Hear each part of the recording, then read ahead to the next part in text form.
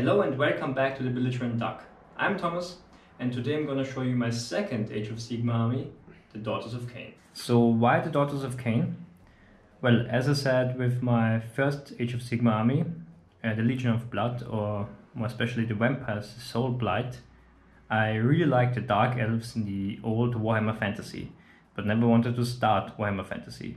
So when the Daughters of Khaine were announced, I really loved it because I could use the Dark Elf models I liked best, like all the Witch Elves, and had new models that were even formed and shaped by Slaanesh, so Snake Ladies and Winged Elves. That was the main reason I totally wanted to start with them. So let's start with my favorite model, Morathi. She has two forms. Like the smaller one, she's always using as a disguise when she travels to mortal realms. She's a supreme sorceress and some kind of, I think it's a demigod even. And she also has a second form, which is her true self, so no disguise left, how she was transformed while being in the belly of Slaanesh into a awesome snake, a winged snake monster. So it's an amazing model. I used Duncan's how to paint video to paint her because I was a bit, intimidated by the whole model and wanted to give it a good paint job. So it took me quite a while to get her fully painted. But I'm very happy with the result and I hope you like it too. So yeah. That's the main centerpiece of my army, I'd say. A lot of people, at least what I read, said that she's not very competitive on the tabletop, but in my opinion she's well worth the points. And now for the heroes of the Daughters of Khaine. Unfortunately you can get the different heroes all in one box only, so that's like a box with one of those two shrines, with either the Bloodwreck shrine over here, where you have an Avatar of Khaine, which I magnetized on top of it. And here I put a Slaughter Queen on top of the Cauldron of Blood there. Or you can build this kind of shrine as a Bloodwreck shrine with a Medusa on top of it, which I also magnetized, and her weird mirror, which I also magnetized, mainly for transporting reasons, and also if at some point Games Workshop decides that you can put an Avatar of Khaine onto there, so I can swap him. So you can in this box you get these options as well as a Hag Queen. You can also put on top of one on the Cauldron of Blood right here. And you can get none of these models separately right now. So there's this one box that you can get with all these options and you can build them how you want, but none of them are available separately. So the Medusa can be on foot or on top of the Bloodwreck shrine. You can put the Hag Queen on foot, which I did, or on top of the Cauldron of Blood, and you can also put the Slaughter Queen also on foot. But I decided to go for the Hag Queen on foot, which will buff my Witch Elves. Slaughter Queen on top of this shrine, Cauldron of Blood, not a shrine, but it's kind of a shrine, to give a buffing aura to all the units around and to go into combat. And the Medusa on top of a shrine and on foot, because I had the model left, to make her general and make all my Blood Sisters also battle line. So these are very nice models and a bit annoying to put together because you have a lot of different pieces that you have to put together and paint. So I highly recommend don't glue everything together and try to paint it afterwards.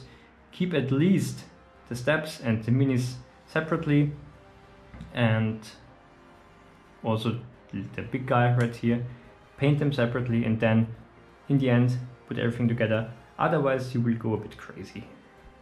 And what you can also see is that I put some sculpted green stuff in some kind of temple motif on my base, because I wanted first of all to go for Morafi's Temple of Hagnar, which is located in Ulgu, the Realm of Shadow, and I wanted to make some kind of not super barren wasteland, but like some kind of plains which have remains of a temple, like you see on Morafi's sculpted base. I wanted to mimic this on the other large bases of my army. And you can also see some green stuff temples right here. I guess you could also use them for Sisters of Battle, for example, or other armies where you want some kind of temple motif on the base. And now for my battle line troops. The Witch Elves, the MVPs of my army, to be honest, and the Sisters of Slaughter. So the Witch Elves and the Sisters of Slaughter, they share a box. As you can see with the very similar poses they have, because they only have so few poses, like those.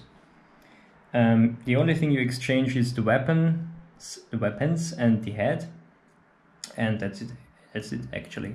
So in order to make in my opinion, the Witch Elves viable, you have to field at least 30 of them, which is expensive in money. They only have 5 different poses in a box of 10, so you have twice the same pose in a box, like here. So in order to make this less obvious, I decided to go for different skin colors to give it a bit of variety.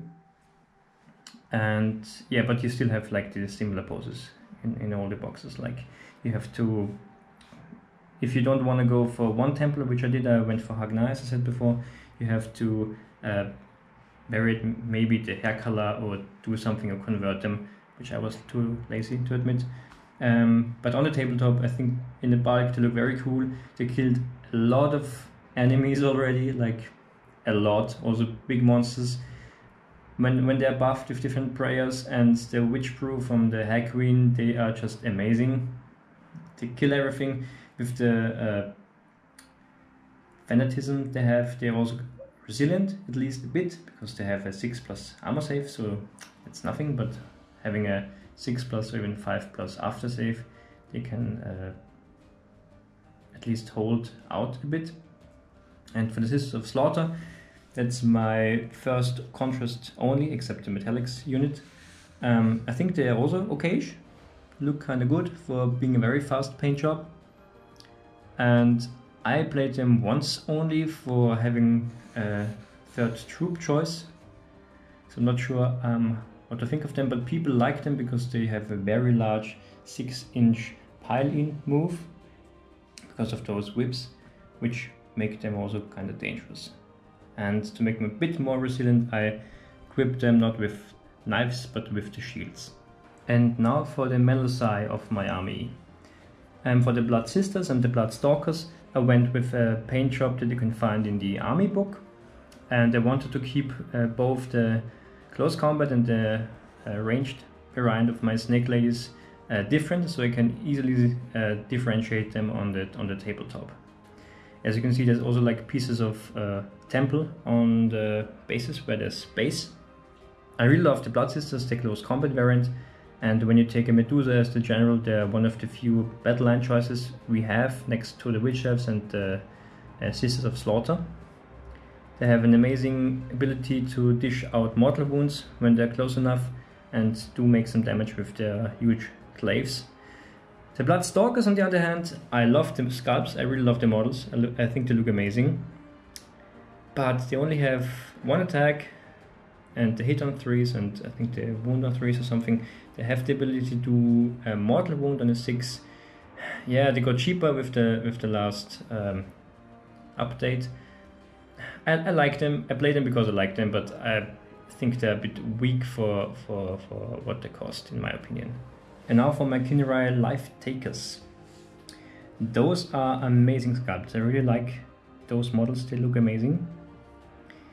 I went for the same technique as from Morafi's wings, for their wings. It's again from the Duncan video. And apart from them being super fragile and pointy, which is a pain to transport them, they look very cool. On the tabletop they are okay, they're very cheap. So if you want to field them, prepare to spend quite some real world money, because you need at least 5 to 10 to make them a bit viable. But I like the look of it. I like the very active and stylish poses they have. And yeah, they look really, really cool. And now for the newest members of my Daughters of Khaine army, the Doomfire Warlocks. First I didn't want to get them because they're like the only all-male unit, but then I wanted to have some fast moving unit that can also dish out a bit of range attacks, and they have some kind of crossbow hidden somewhere in their clothes maybe. And for the paint job, it's the second unit I used nearly only contrast paints for, except the metallics, and I think the job is okay. It looks good on the tabletop. That was my goal, and I did not spend a lot of time on them because I'm lazy sometimes. I already fielded them in one battle report even, and I'm thinking of getting more than only 5. I think they really excel at having a unit of 10 or even 15 of them, because the magic gets stronger, and they are a nice addition to the others, more like foot-logging, non-riding elves I have.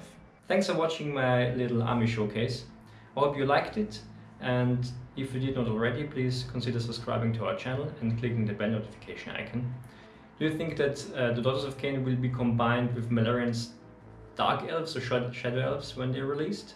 And what's your favorite unit from the army? Leave a comment below, and thank you for watching. Happy wargaming, bye bye.